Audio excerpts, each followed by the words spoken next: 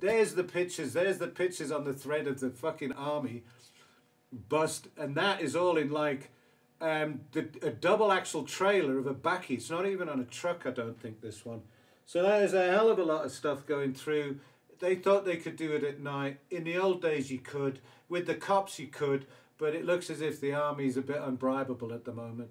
So those guys are going down. And imagine... with training wheels right now. Fuck, Joe, imagine how much fucking meds that is to give as primary health care to everybody who hasn't got a food parcel. For fuck's sake. It's mind-numbing. And I hope the Hotbox show becomes a history lesson for people to look back over the years as to how mental this is, that they've banned fucking ciggies and booze, and it's the army that are now busting you at roadblocks. Fuck, that didn't take long, eh? You know, one of the nice things about it all is everywhere I look on all of my Instagram feeds and stuff is people seem to have grown a hell of a lot of weed this year. There's people with bud, and, you know, they're still locked down with it. There's loads of my friends harvesting, probably the same with you. They've got weed around, so that's not the problem, but... getting from A to B with weed, you know, there was a report came out right from the top for the UNODC this week about the virus, our lockdowns, and how the international drug trade is being affected by it. So right down from trying to get it out in your hood all the way to international narco trafficking is being seriously affected by this shit. And I'm sure you all saw the picture of the fucking army roadblock coming out of Swaziland with like 100... Like 100, yeah, that was a huge... That was something like 150 tons or something. I can't remember what the actual figure was, but why the fuck are the army doing that? Why are we paying the army to patrol roadblocks and shit for weed? I don't get that bit. Army's for fighting a war, and this is the war on drugs, because of course. They don't need to be on the fucking roads patrolling anything. They are wasting our time being on the roads, stopping people from getting on with their lives and making money and living. So they've got nothing else better to do than go and snoop in other people's business and cause, and you know, stop the normal daily underworld from happening. Well, I figured that it's probably aimed more at cigarettes and alcohol, and weed is just like a byproduct of their target on trying to stop alcohol and tobacco. No, because it's the gateway drug, of course, right?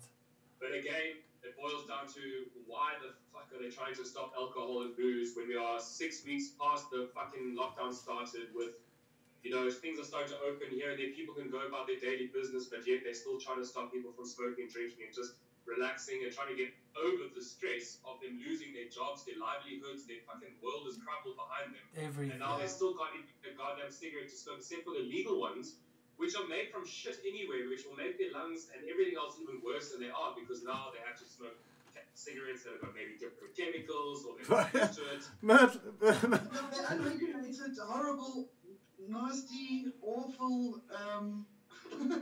Well, it's equivalent. It's equivalent to moonshine. If you look at all the shit, Dan, you put a picture up on our group of those dudes mixing fucking brake fluid and meths or something in that bucket.